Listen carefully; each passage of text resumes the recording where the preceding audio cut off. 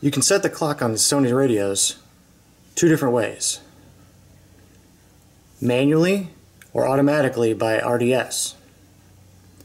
To adjust it manually, you'll press Menu, go to Set General, Clock Adjust, adjust the time with the volume knob,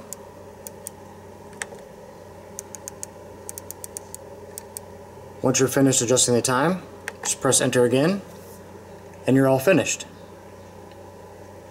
To set it automatically via RDS, we'll use what we call clock time. Go into the menu, under General, scroll to where it says CT, and turn it on. And press back to get out of the menu. With this on, any radio station you're listening to, if it's broadcasting the time via RDS, will change the time for you. Keep in mind, some radio stations may not broadcast the correct time. So if you notice your clock showing the incorrect time and you have CT on, go back into the menu and turn it off.